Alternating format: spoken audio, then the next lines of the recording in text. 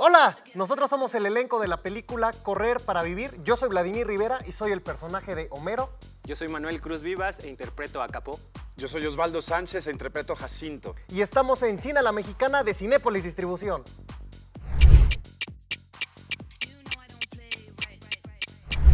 Estamos en la sección de correr contra reloj y tenemos que contestar entre los tres las preguntas que nos van poniendo y tenemos 15 segundos para hacerlo.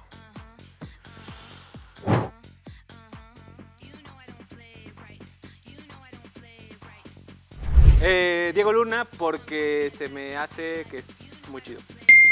Guillermo del Toro, porque se me hace uno de los mejores directores a nivel nacional e internacional. Joaquín Cosío, un gran actor.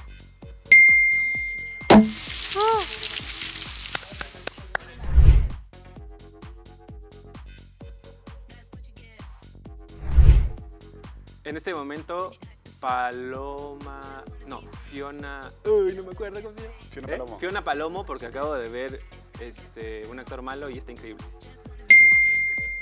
Damián Alcázar, porque... Eso. Ay, Perdiste. Pues es que tú no te acuerdas de los nombres.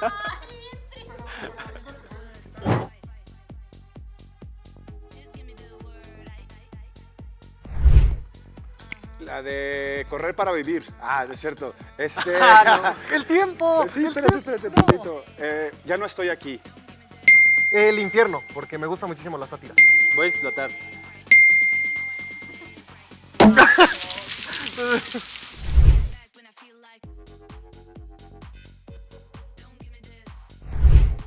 Guillermo del Toro, por su capacidad de generar estos monstruos de manera fantasiosa.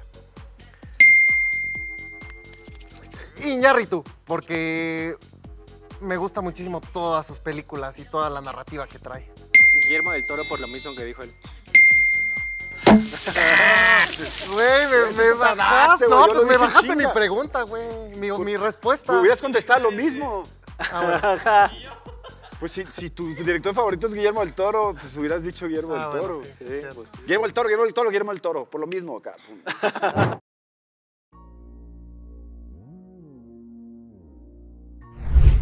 Pues en Ya no estoy aquí, cuando está bailando cumbia, que se ve el cerro de la silla atrás y está bailando, se me hace un ritual maravilloso. Vamos. A mí me gusta muchísimo la película de Infierno. Recalco mucho cuando le cortan las manos a esa persona que fue de chivatón, eso me impactó. Pues güey, te tomas 11 segundos. No, cabrón. yo me tomé 5, tú te tomaste Sí, 10. tú más, güey. ¿Eh?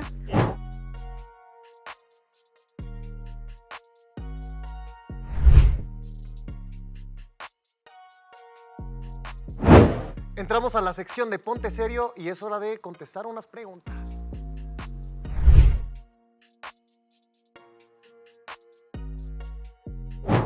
Cuando vi la película de Apocalypto, porque yo desde ese momento quería vivir en otros tiempos y cuando mi abuelita me dijo que eso era ficción y que eran sets y que eso justo era ficción y que eran actores, yo dije, wow, yo quiero vivir eso, porque pues qué flojera estar como en la realidad nada más.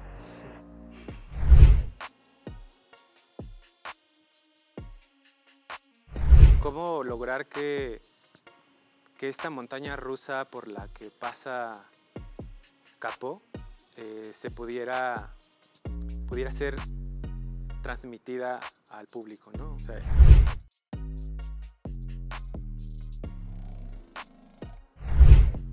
bueno, son mundos totalmente diferentes. Técnicamente hablando, creo que la dificultad o la belleza del cine radica como en justo toda la complejidad y como todo el monstruo que es el cine detrás de la cámara, ¿no?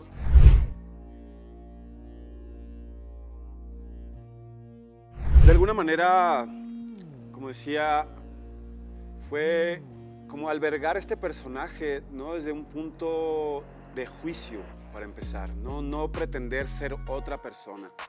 Y más una preparación precisamente que tuvimos en conjunto también que nos ayudó mucho, una preparación física, emocional y espiritual de alguna manera, porque también nos preguntamos como qué función, ¿no? Como seres humanos estamos haciendo al realizar esta película.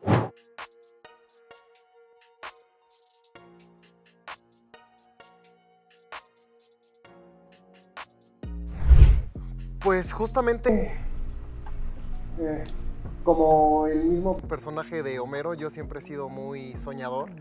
Por lo tanto, emprender un camino prácticamente desconocido que solamente por mera pasión y mero amor lo quieres hacer, pues uno es muy aventurero y muy resiliente, que sobre todo siempre intentas pasar las adversidades para llegar a encontrar ese momento donde tú lo soñaste, y luchar por eso lleva un montón de decisión propia, de voluntad y pues de espíritu humano. Y pues al principio estuvo complicado porque, como ya lo dices, fue la decisión así tajante decir, sabes que yo quiero ser actor, y decírsela a mi familia en un momento pues fue un poco impactante, porque dicen, pues ninguno de nosotros es artista.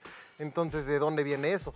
Obviamente todo venía por la cultura que mi abuelita me estaba inculcando, desde leer, desde llevarme al teatro, desde la parte de contarme historias y abrirme libros de Shakespeare y empezar a jugar ahí conmigo. Todo esto a mí se me impregnó muchísimo, y te digo, cuando pasó lo de Apocalypto fue cuando dije, yo quiero estar en verdad haciendo historias que cambien vidas, y quiero prestar mi cuerpo, mi mente y mi espíritu a habitar la ficción.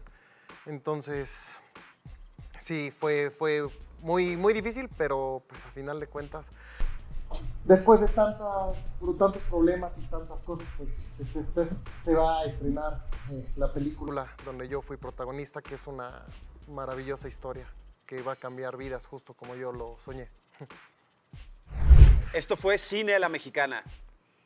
Nosotros somos el elenco de Correr para Vivir. Y pues corran a ver la película, ya está en cines, corran a verla.